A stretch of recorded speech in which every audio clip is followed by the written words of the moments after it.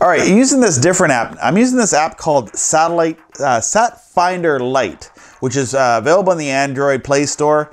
And what this is, it actually is a free app that you don't have to pay for, where you can get an idea of where your satellites, if you want to set up a free satellite TV satellite dish, and you kind of want to spot where you want to put your satellite, you can take this app, load it on your cell phone, and I'm inside here, but when you're inside, you hold it up to the sky, and you'll see the, this is completely wrong here, I need to Calibrate it, but you'll have to Calibrate it first because I know it's off the wrong satellites, because, and there you see the arc above my ceiling here in my basement where I do my videoing. So please hit the subscribe button for my YouTube channel and my other social media content. Also, I would like to thank my Patreons and the people who've donated through PayPal Donate with the cost of making some of these videos and buying products to review. Also, if you want to support me over on Patreon or PayPal Donate, it's a few dollars a month to help support production of my videos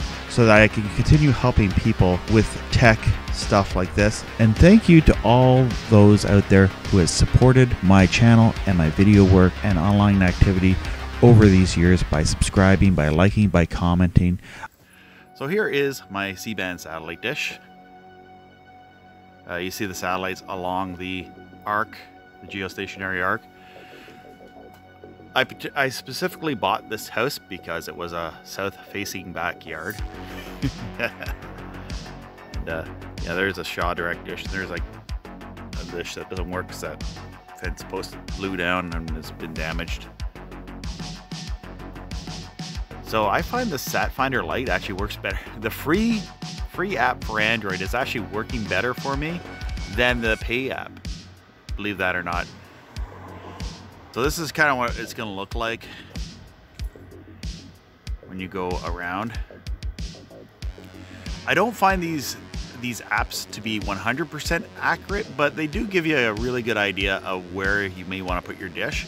See, I got my dishes pointed here, and I got my C-band dish here, and then there is the arc of satellites, and I have a motorized dish here.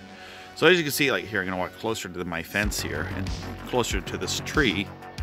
And what ends up happening if I try to point a dish, and I say I was facing that tree. Now, here to give you an idea of how an offset dish works is, so yeah, so you see how the offset dish, and it looks like the satellites are way up here.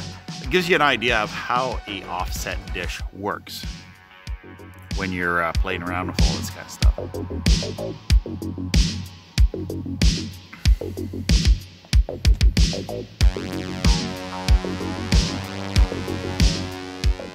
So if you're just starting and you're like, hey, I want to try out, see what's up there on free satellite TV with the KU band dish, definitely download the free version of this app if you already have an Android phone. Play around with it, kind of look around in your backyard or your front yard, where the best place is to set up your satellite dish.